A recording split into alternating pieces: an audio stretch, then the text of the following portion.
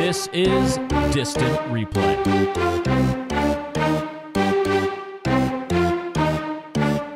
Time for another documentary recap here on Distant Replay. It's Brett Favre, A Football Life from 2016. It's one of the series. We've kind of gone through this one before, Barry Sanders, but a series that looks at different players, Hall of Fame players, and goes back through their life and kind of tries to capture it in within an hour, some of the highlights. So today we get Brett Favre, the former Green Bay Packer, one of the greats of all time, and it was interesting to go back and watch the story on him. So we'll discuss that today, some takeaways we had from this documentary on the show. Welcome in, Mike. How you doing?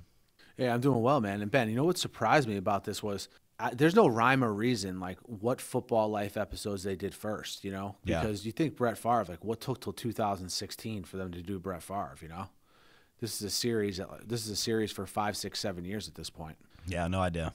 Good question. Yeah, but it was a good one though. I actually, you think you know everything about Brett Favre, but this opened my eyes to some stuff I didn't know. Yeah, you always learn something. I mean, we know the big picture stuff, but yeah, you get into a little bit of the backstory. The family life is always a big part of these stories, and we get all that today. So if you haven't joined us, distantreplaypodcast.com is our website. Find us on Twitter, Instagram, and YouTube. You can find all of our stuff there.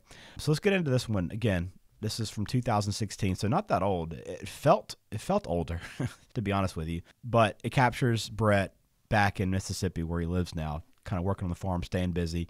He's very much an everyman. I think that's kind of the common thread here. Yeah, what they want to hit home in this with Brett Favre is he's an everyman, was really close to his father, and he was a warrior on the football field.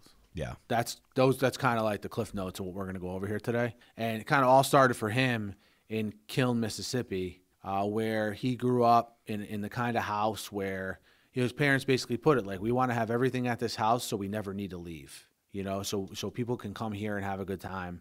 They threw parties, very social family. His dad was his high school football coach, seemed like a very old school kind of guy. And this quote sort of really stuck out to me in regards to that. His dad, whose name was Irv, said, when you get hurt, crawl off the field. When I see you can't crawl, I'll come get you. So I think we get a little bit of an insight into how Brett Favre, his mentality later as a player, just by that quote by his dad. Yeah, I think that kind of sets it up. And I think that's what a lot of coaches who have sons that play, especially, I don't know if maybe as much as you were, but like back in those days, I mean, I think that was pretty common. Like, look, are you injured or are you hurt, right? That's kind of always been the discussion, right? If you're injured, okay, we'll come help you out. But if you're just hurt, we'll get up and work through it. And that's kind of the mentality he always had. And he always kind of had that at the back of his mind too. His dad once said, and he said this during his Hall of Fame speech, that his dad was talking to his coaches, right? I think he was, and maybe college. I don't remember what it was, but said he's going to redeem himself. Like Brett will always redeem himself, and he said he played his whole career trying to redeem himself and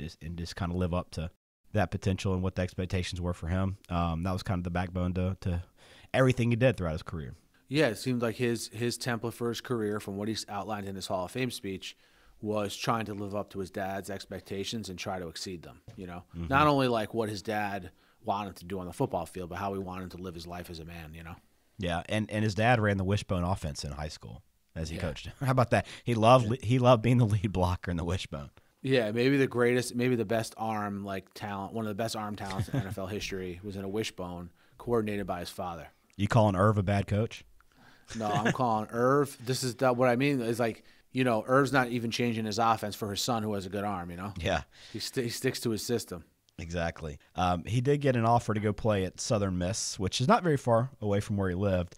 I think everybody kind of remembers him there or knows of that career. But what I didn't know is that he was in a big car accident when he was in college, so much so that he went in and literally, I mean, a life-threatening injury, and had a ton of stitches, was in the hospital for some time, so much so that he lost 36 pounds in the hospital. And this was I guess this was it during the season, Mike? Very beginning of the season?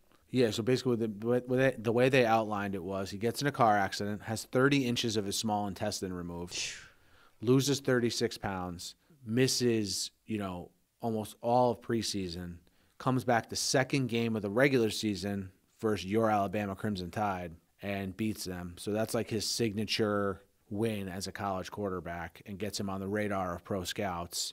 You don't remember that game at all, obviously, right? I don't remember watching it, but I know of it. Okay, so it's one of those ones where it's like, oh, Brett Favre beat the Crimson Tide. Yeah. It's talked about a little bit. Yeah. Yeah, and that wreck happened in July of 1990, just not too far from his parents' house. But yeah, so he came back and then led that win and went on to have a really good career with Southern Miss, and it set him up to be drafted. So this draft was obviously very interesting because 1991 he went second round, 33rd pick. But of course, you had the infamous photo of him laying on his bed with his jean shorts and his hat on, and like it's surrounded by family. That first of all, that picture is one of the greats of all time. Yeah, that's an icon. Someone was it Baker Mayfield? Yeah.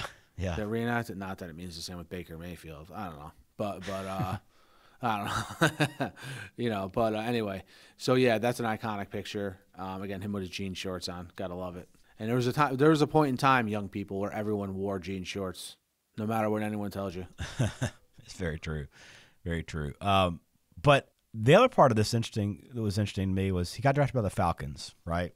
And he was on the Falcons for a very brief time, but apparently Jerry Glanville had it out for the guy, and didn't approve of the pick apparently, and just kind of like screwed with him, like during his time there. He wasn't there very long, but every time he had an opportunity, he kind of made fun of him. Yeah, it's kind of a weird dynamic there. But hey, really quick, before I get into Jerry Glanville, do you know who was picked 9 picks before Brett Favre? No. The subject of our true crime episode from Friday, Todd Marinovich. Okay. So just a little connection there between the episode we did recently. But yeah, back to Glanville. Very bizarre the way he treated Brett Favre. He sort of treated him like a circus act. Kind of talked down to him, yeah. Yeah, like it was, and it's a second round. He's a second round pick. It's not like he was like a 7th round pick or 6th round pick. I just thought it was very strange, and to show you what other teams thought of Brett Favre, though, right? So he's the backup in Atlanta. He gets traded to Green Bay for a 1st round pick when he was a 2nd round pick. Yeah, which I don't know. I'm trying to think of any time I've ever heard of that happening since. Yeah, I know. When a guy hadn't played. Yeah. Obviously, if a guy. That's a good point. Ron Wolf, who's a legendary general manager, he's in large part really legendary because of because of his time with the Packers. He says in this documentary he staked his career to Brett Favre, and this is the second documentary we've had Ron Wolf in recently. We did the Elway to Marino documentary when Ron Wolf worked for the Raiders. I thought he was good in both of them, but Favre makes his way to Green Bay and is the backup there to Don Magic Man Majkowski. Wow, there you go, Magic Man. I was reading about Ron Wolf and this trade. I don't know if you knew this, but according to different sources in like the paper report during that time, when Favre took that physical, he was diagnosed with the same degenerative condition that Bo Jackson had on his hip, and the doctors actually recommended that his physical be failed, which would have nullified the trade. But then Wolf even overruled that. I did not know that. Talk about staking your reputation.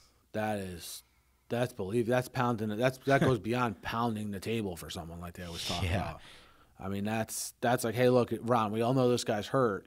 Doctors are saying he's hurt. You still want to do this? Yeah, let's do it. You know? Which also is pretty crazy that Brett's been able to play as long as he had and was able to take as much contact as he did through the years, if that was the case. Yeah, great point. Yeah, so he ended up in Green Bay, which is where obviously he made his career and became a legend up there. But he got his chance right away because your boy Magic Man, who I wasn't very familiar with, you acted like I was clueless, not knowing who Don Majkowski was, but Majkowski, exactly. That's my whole point here. But he got his chance right away. And the best part was week 3 of the season he gets put in because Magic Man gets hurt, and it's always crazy because it seems like all these great quarterbacks get an opportunity really quick, right? And they get their chance and take advantage of it right away. But he got a chance to get the Bengals. And he was down a touchdown with a minute left. Like it looked like they were starting inside their own 10, and he drove down the field, scored a touchdown, started the legend. But I was sitting there thinking, like, does this speak more towards like, here we go, like we get a glimpse of what Brett Favre can do, or is it like we kind of get a look at what the Bengals have been for like forever? It's like they can't stop a guy in the final minute from going 90 yards against him in his first opportunity. Yeah, you think about that when you see the Bengals uniform, you're like, oh, the Bengals. Poor Bengals. How many of these games do they have, Yeah, I know. How many stars did they? How many careers started to blossom when they played the Bengals. You know what I mean? And could it be possible, they go through in this documentary, that when Favre first started as a quarterback, he wasn't really – we get into a little insight on his and Holmgren's relationship, which I thought was interesting. Yeah. But, you know, could it be possible, as they outlined in this documentary, that he did not know what nickel meant when they said nickel defense? Could that be possible? Well, it seems to me that it doesn't seem – like nickel seems like it's a very basic defensive term for football, right? Very basic defensive formation.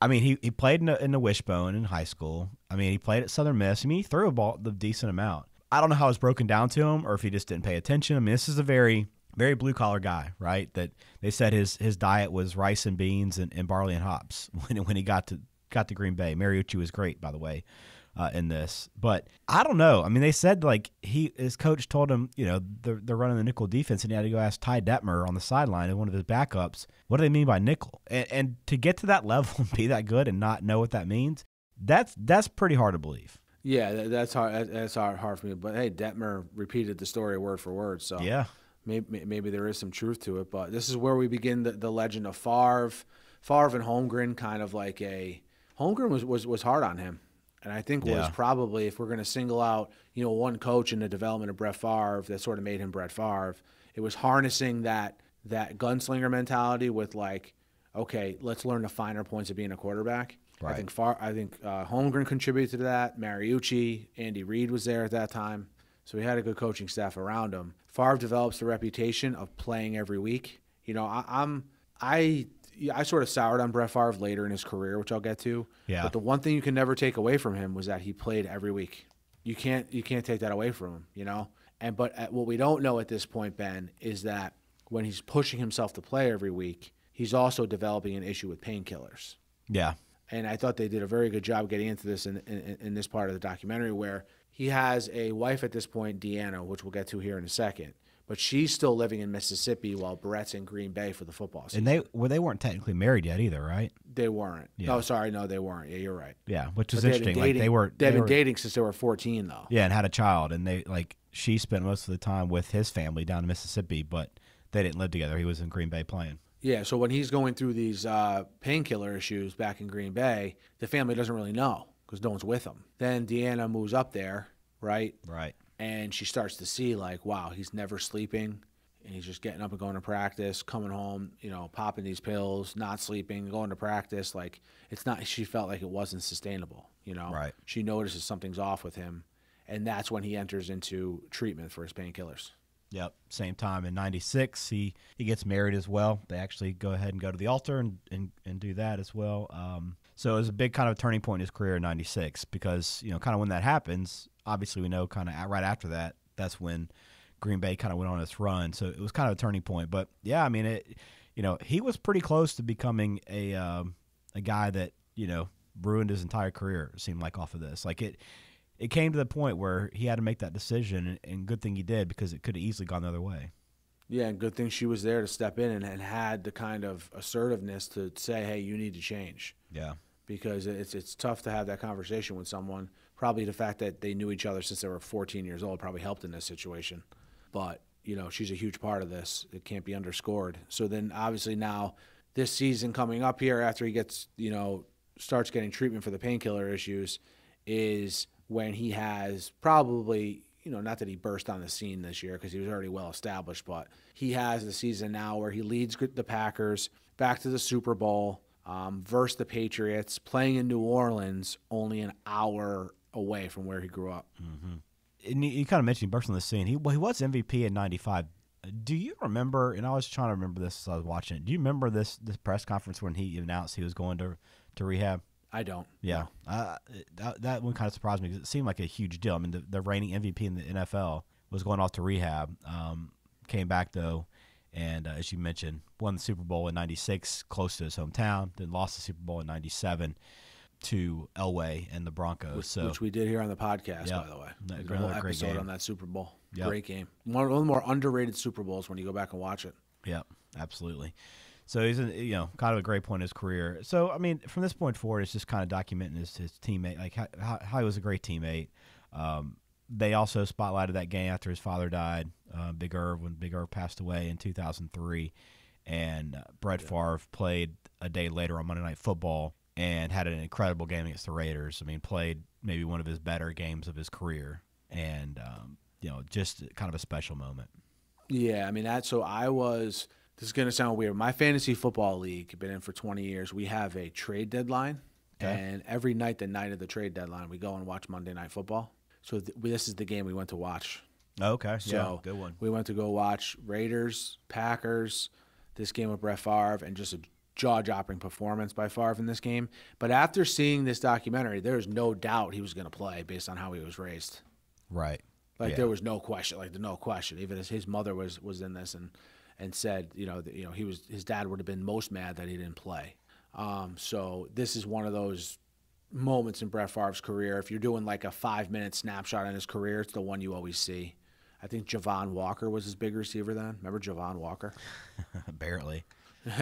But some of the things they brought up in this, Ben, to sort of show that, how much of an everyman Brett Favre is and how he endeared himself to, the fans in Green Bay, I thought were pretty interesting.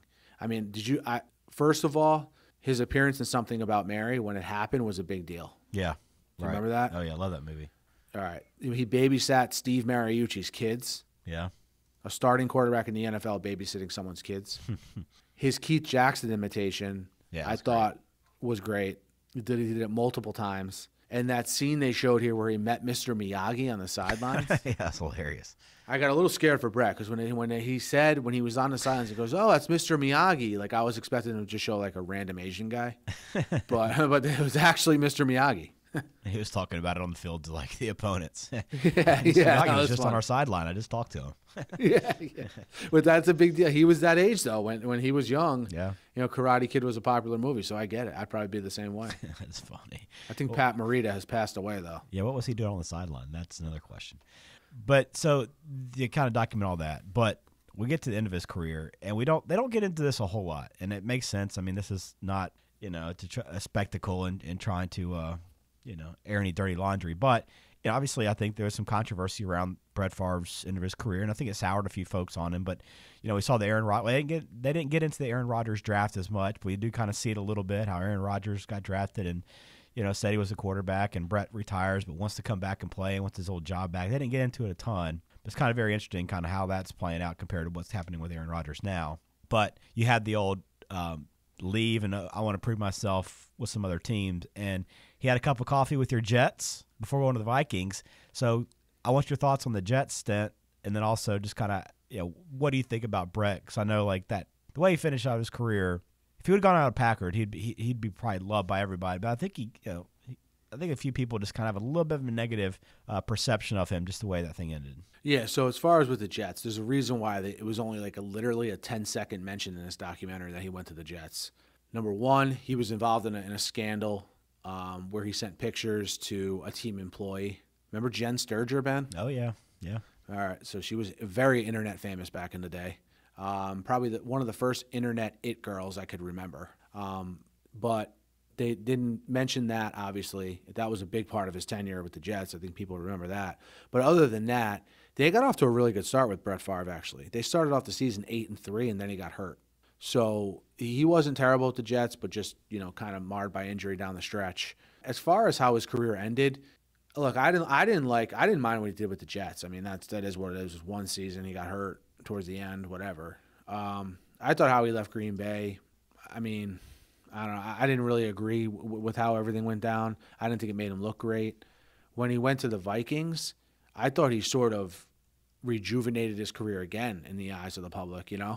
That season in 2009 when they almost went to the Super Bowl. That's the game they lost to the Saints, right? Yeah, he threw a pick late, right? Yeah, across the field, across his body, you know what I mean? In New Orleans, ironically enough. Yeah. But, yeah. So, And the way he put it is like, I didn't want to be one of those guys that was like, what if I would have stayed around a couple more years? How would things have gone? And I think he didn't want to have any regrets. He walked off the field, and he said he didn't. He left kind of on his own terms, knew his time was over, and was happy with that and content. And now he's back home and working and staying busy on the farm and the property and shooting some commercials, some Wrangler jeans commercials and whatever else. But pretty emotional Hall of Fame ceremony, obviously off the cuff. No surprise that none of it was scripted, much like Favre's career. But very interesting that he was like, I don't want to go to Canton. Like, he'd rather just have it in his backyard and have that ceremony. Didn't enjoy traveling at all. Yeah, his daughters are in this, and they mentioned, like, man, if my dad could have this in the backyard, he'd want to, Like, he's going to go. He's going to have a good time. But, he's very much a homebody now, and him and his wife make that clear throughout. Yeah. Well, the documentary is good. Definitely learned a few things. They didn't get into, it's not a very detailed story on Favre's entire career, good and bad. It definitely shines a good light on him, which, is fair for the most part. But there were some things later on that I'm sure will be hashed out at some point in a documentary. But for now, this was good. And overall, I thought it was solid. It wasn't like anything earth-shattering, but definitely learned a little bit about Brett. Yeah, to be honest, this wasn't as good as some of the other Football Life episodes that we've done. But also, I think I went into it knowing a little bit more about Brett Favre than those other people. So, to be fair, but definitely worth watching for sure. And Ben, before we wrap this up, the 1991 NFL draft, which Brett Favre was drafted in the second round, was low-key pretty bad. Yeah. Only one other Hall of Famer. It was a defensive back. Can you give a guess? Drafted in the third round. 91? Drafted in the third round by the Cardinals. Pat Tillman. No. Aeneas Williams. Oh, no idea. Yeah. You don't know who Aeneas Williams is? Mike. No, I do not. Oh man, he was he's a Hall of Fame defensive back, but yes, he went to Southern University. Well, there you Brett go. Favre went to Southern Mississippi. The only two Hall of Famers from this draft. That's pretty crazy. Huh. Interesting enough. Well, we'll close it out on that note, Mike. Enjoyed this documentary. Please subscribe to the podcast. Follow us wherever it is you listen. Hit us the like button on YouTube. Will help us out as well. And find us online at distantreplaypodcast.com.